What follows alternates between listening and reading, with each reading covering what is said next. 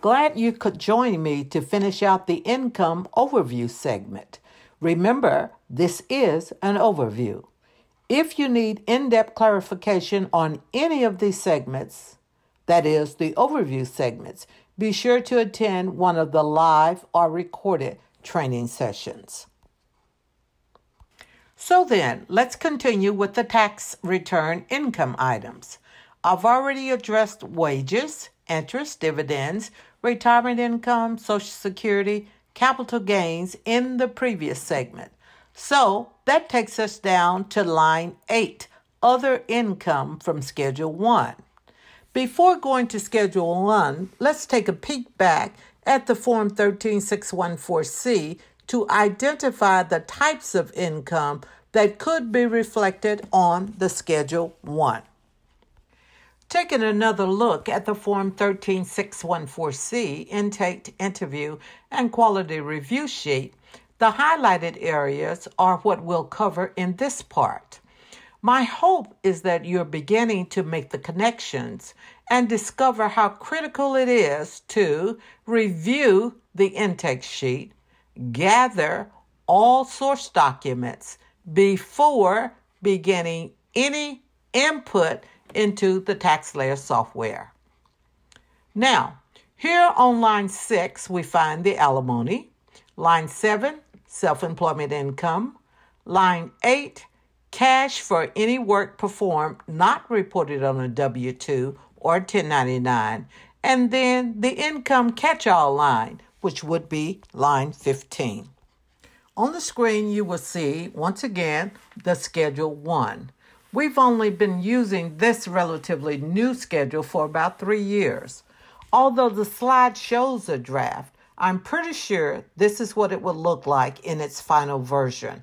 However, we will not be deterred in this overview. As you can see, Schedule 1 has space for both additional income, which we'll discuss now, as well as adjustments to income. So what does that tell you? You will see this schedule again when we get to the adjustment overview section. For now, let's concentrate on the additional income section. Line 1 is for taxable refunds, credits, offsets of state and local income taxes. As it indicates, this line is primarily dealing with refunds from the state. Line 2 deals with alimony received.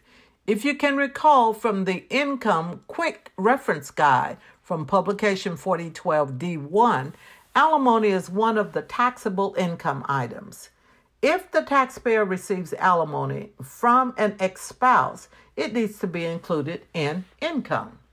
Alimony has its own line on the income page in TaxSlayer software, so look for it if the taxpayer has received alimony. Allow me to throw a tidbit of information here regarding alimony.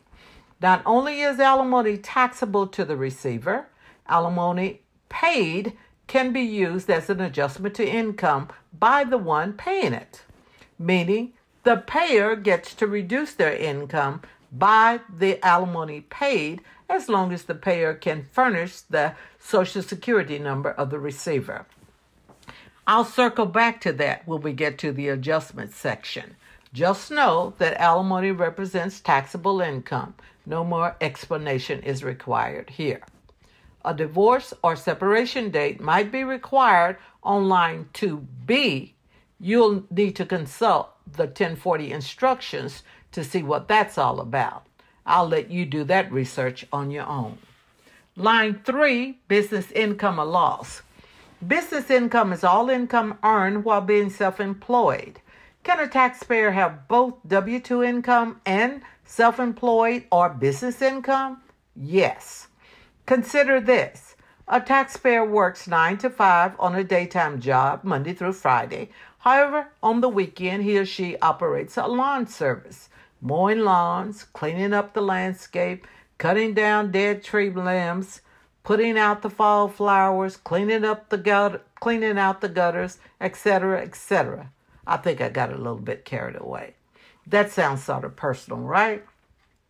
Since the taxpayer is working for him or herself, that work is considered self-employment or business income.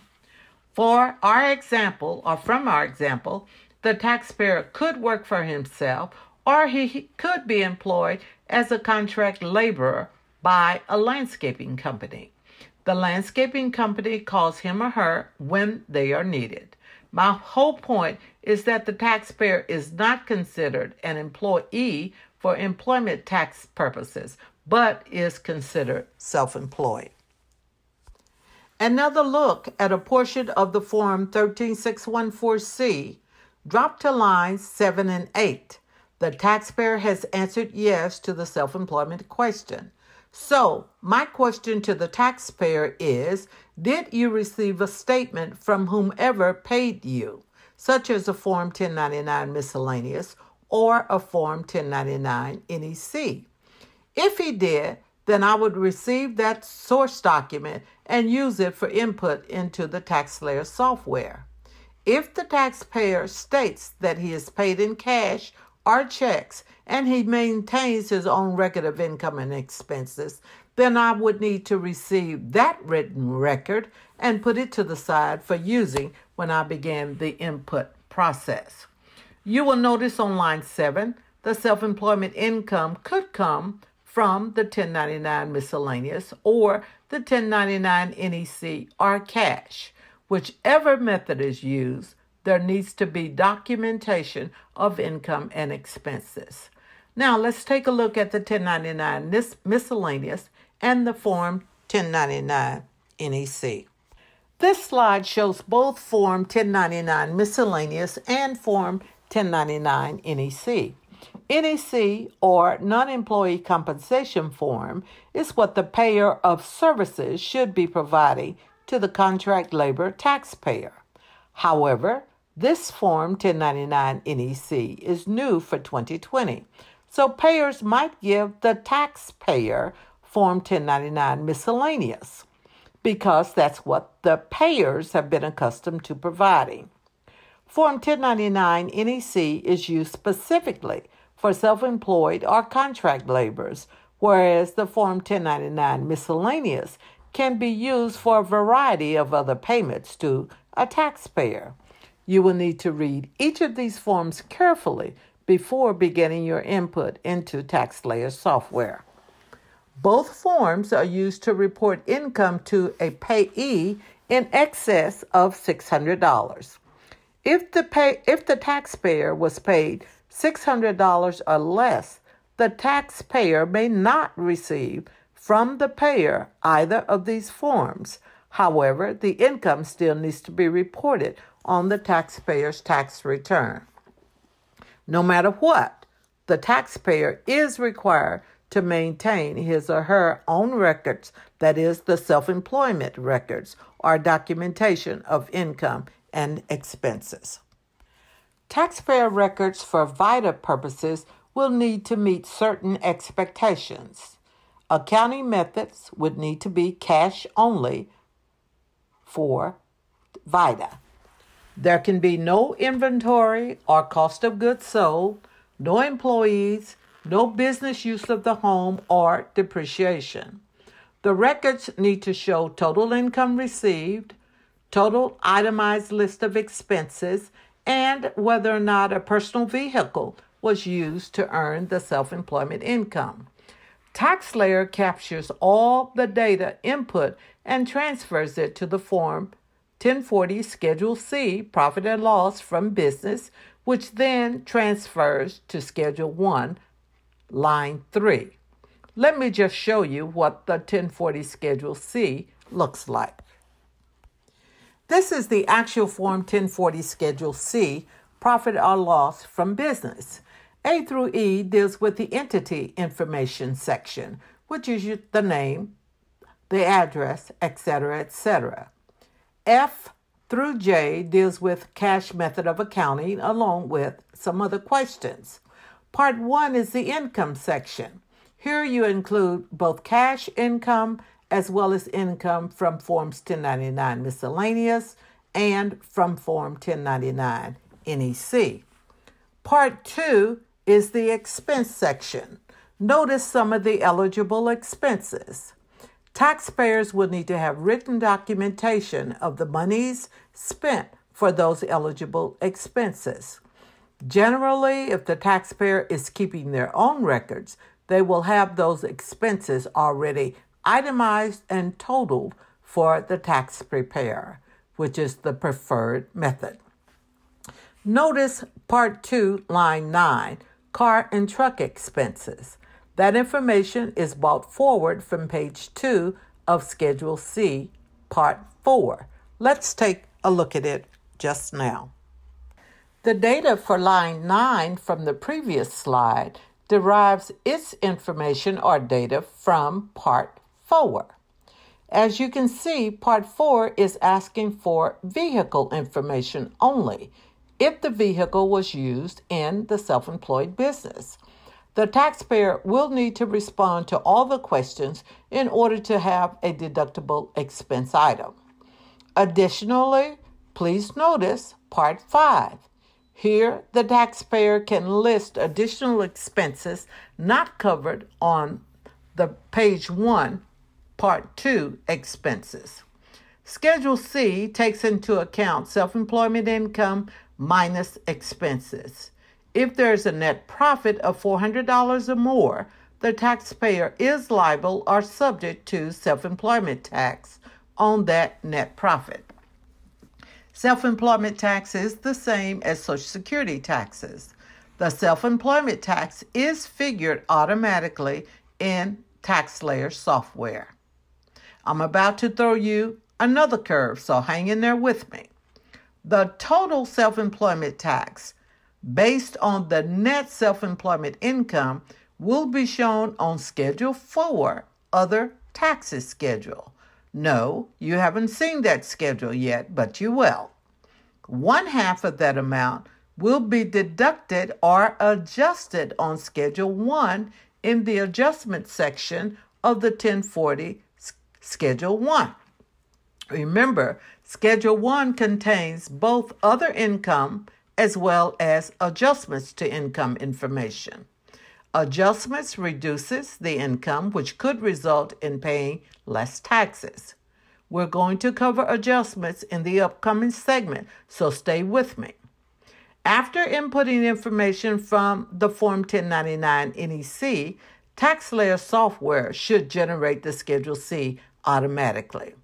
Form 1099 Miscellaneous, if applicable, can be manually generated by the tax preparer. Once done with the Schedule C inputs, the net profit or loss will drop to Schedule 1, line 3. Okay, so that was line 3, business income or loss. You can see that Schedule C is required, which will automatically attach to the tax return. Consult Publication 4012, pages D14 through D20 for screenshots of how to navigate business income and expenses in the TaxSlayer software. Lines 4, 5, and 6 are all out of scope for our VITA program. However, line 7, unemployment compensation, is within scope, so let's talk about it just now. Unemployment compensation is income or benefits derived from the state workforce commission. If the taxpayer did receive unemployment compensation, they should receive the Form 1099-G. As you can see, this form looks very, very similar to the other 1099s we've already covered, as well as the Form W-2, which brings up a really good observation here. The tax preparer should always be certain when inputting data into the software, he or she is looking at and referencing the correct source document for the correct income type. My point here is to read the source document before beginning any input into TaxSlayer. Form 1099-G for typical VITA taxpayers will only have data in boxes 1 and 4, which covers total unemployment received and the federal income tax withheld from that unemployment. We are down to line 8 of Schedule 1, Other Income. Other income could include gambling, winnings, jury duty fees, rewards, notary fees, and a myriad of other types of income. The taxpayer could present to the tax preparer a printed source document or a handwritten documentation referencing this other income. The tax preparer should be asking the taxpayer, where was this income derived? On the income section in TaxSlayer, the tax preparer should navigate down to the last item on the screen titled Less Common Income. Click there and TaxSlayer will bring up some additional income items not listed on the first screen. Read through those additional income items carefully. Once the other income is input into TaxSlayer, TaxSlayer identifies the other income items and drops the total income amount on line 8 of Schedule 1. Line 9 of Schedule 1 combines lines 1 through 8 of Schedule 1. Schedule 1, line 9, then drops that amount to Form 1040, line 8. Here we are, back to where we started. Form 1040, specifically line 8. Take a quick look at line 9. It totals lines 1, 2B, 3B, 4B and 5B, 6B, 7, and line 8 from Schedule 1. We have taken care of all of the income items. Now it's time to move on to line 10, adjustments, giving us another opportunity to look at Schedule 1. See you in the adjustment section.